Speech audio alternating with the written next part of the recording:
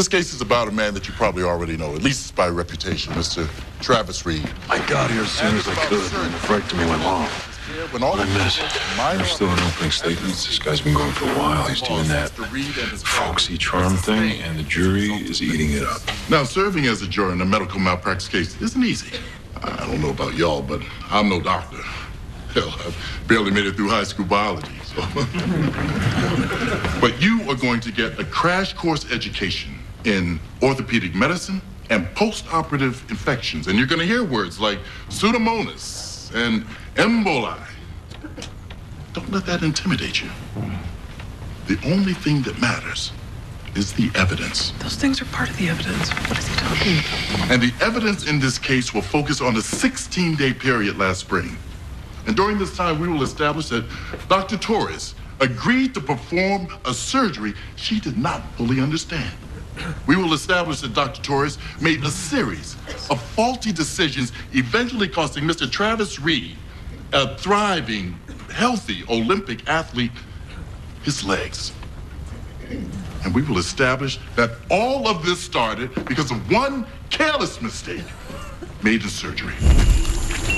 Implants in place. Everything looks good. Now I just need to irrigate. His heart rate just jumped to the 150s. Having trouble ventilating, increasing his oxygen 100%. All right, could be a PE. We gotta get him off this table. All right, let's start closing. Irrigation, please. Wait, the sponge count is off. We're missing one sponge. Are you kidding me? You can't close it, we'll find it. Pressure continuing to drop. Switch to manual ventilation. All right, it's gotta be on somebody's shoe or something. There's nothing in here. I'm gonna call for a portable x-ray. No, that'll take too long. He could go into shock. He's dropped to 70/40. Are you sure you don't want me to call? No, there's no time. All right, we're closing We him up. can't do that. Well, we have to. Lap pads. We still have. I don't care. We're closing him up. Zero vicryl.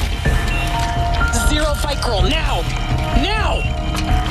Hang on. Are you saying that Dr. Torres knew she left a sponge in Mr. Reed's body and she didn't care? No, of course she cared, but No, but still, she knowingly left behind a sponge. the patient was running out of time. He would have... It's a yes or no question, thank you. Did she knowingly leave a sponge? Yes.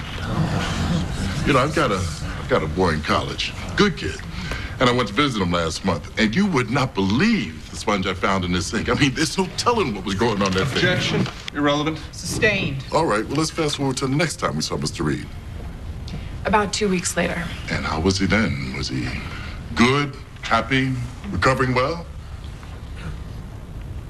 He had an infection. Hi there.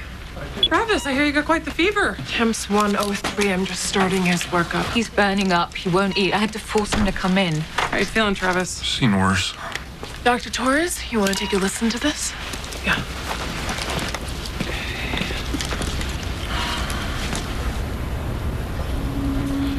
Is that a murmur? Small one. Travis, I'm just gonna take a look at your incision site, okay?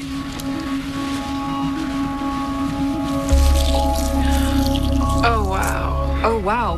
What does oh, wow mean? Whitney, I don't want you to worry. The wound looks a little infected, so we're just gonna go in and clean it all out, okay? Yeah. Okay, get him on bank and Clinda stat. Call upstairs or right now. What about the murmur? Could the infection have traveled to his heart? His vitals are stable, so first we gotta clean out that joint, okay? We can't afford any delays. Okay, should I call Yang? All right, if she's not available in the next 5 minutes, she waits until post-op. We've got to get in there and kill this infection before it spreads any further. I am not turning an Olympic athlete into a doorstop. Yeah, the infection's going through the fascia down to the prosthesis. Get in here and irrigate before we move on. It's like there's pus in the acetabulum. Oh, damn it. No, there's no way to salvage the joint. I'm gonna have to remove the whole thing. Just leave him with no hip? Not for now. It's the only way to get this completely cleaned out. Osteotomy mallet? That sounds pretty nasty. Post-op infections are very common. They happen all the time. Is that your professional opinion? It is. I see. And in your professional opinion, is it also common for a post-op infection to result in a double amputation? Does that happen all the time, too?